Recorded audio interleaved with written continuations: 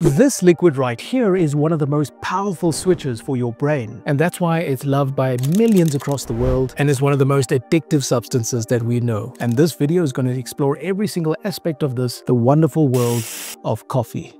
We've all had that feeling. That first sip of coffee in the morning feels just like heaven, like someone's just magically turned on all the lights in your brain. But here's the little secret. Coffee isn't actually giving you any energy at all. It's actually stealing that energy from your future self. If you're new to the channel, welcome. I'm Sujay Nair, a neurology doctor working every single day to find all the different things that you could introduce into your life to build a better brain. And today we're going to dive into the fascinating world of coffee by understanding exactly how it works, why it's so addictive, and then how you can use all that information to still use it for your benefit without frying your neurons. So let's get started. So to understand exactly how coffee works, let's take a little detour to Synapse Lab, where you'll learn exactly what coffee does to your brain. Okay, so in just under a minute, I will explain to you in detail what caffeine does to your brain and why that actually means it steals energy from your future.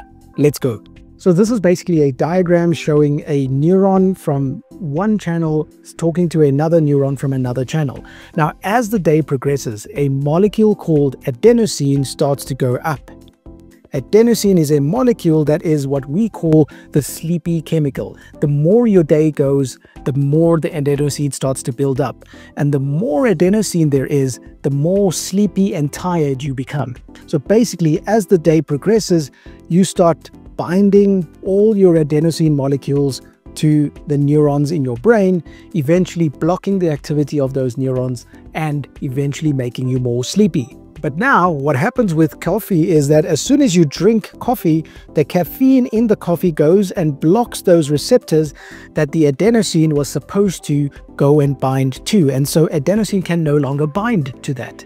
And that's how caffeine actually then temporarily blocks the buildup of adenosine and causes you to feel less tired, giving you this feeling of energy and vitality. But the real kicker here is that as the day progresses, this caffeine is eventually going to wear off, leaving behind a whole lot of adenosine that was still building up during the course of the day.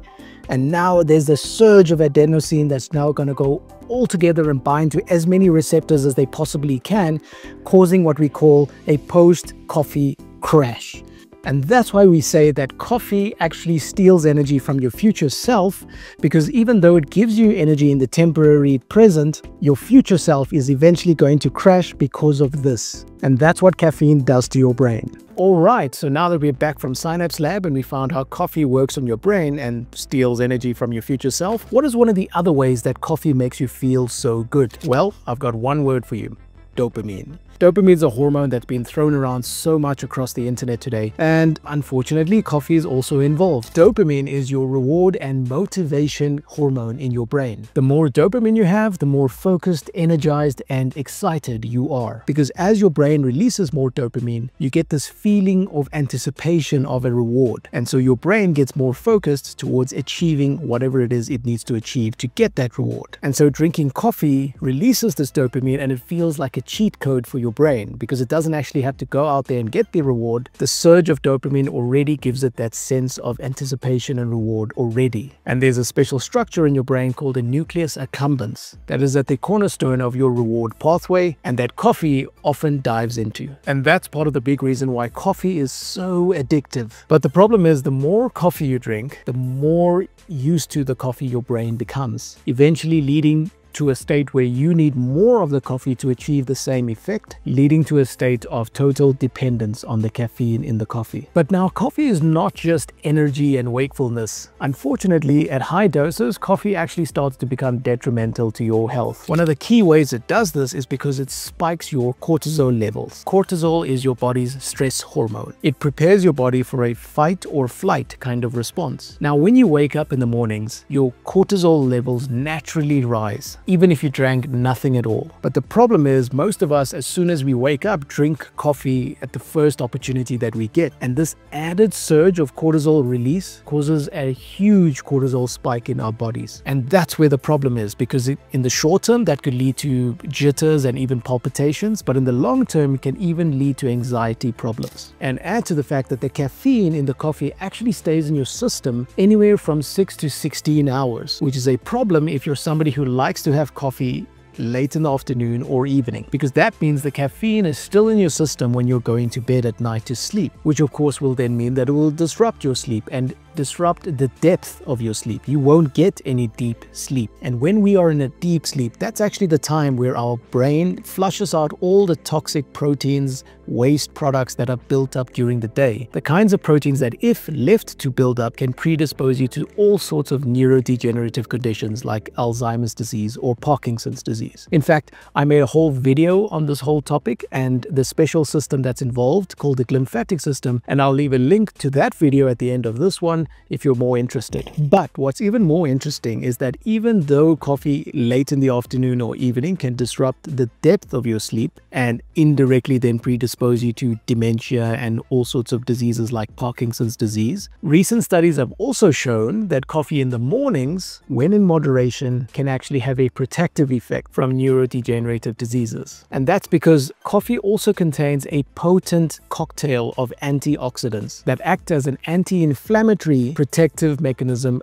in our brains. And so that's where we're getting to the crux of this video. Because you see, I'm not here to ruin coffee for you. I love coffee just as much as anybody else. And if anything, this is a video to show you just everything you need to understand when you are putting something like coffee into your body. Because whether you like it or not, coffee is a drug. It's probably one of the most widely accepted drugs that we all agree to consume legally. And so with that principle, all you need to understand to really enjoy your coffee and enjoy the benefits of coffee is by introducing these few hacks that will maximize the benefits of what it can offer. So first things first, make sure to time your coffee at the right possible time to achieve its maximal benefits. What that means is, because you now understand that as you wake up, your cortisol levels naturally rise and then will crash, it's always best to have your cup of coffee at least about an hour to 90 minutes after you wake up. In this way, you get to maximize the benefits of the coffee without unnecessarily causing the cortisol surge if you had to take it immediately after waking up. Second is, as expected, to avoid coffee anytime in the late afternoon to the early evenings, because now you understand that coffee actually stays in your system all the way up to 16 hours and can disrupt the depth of your sleep, which is,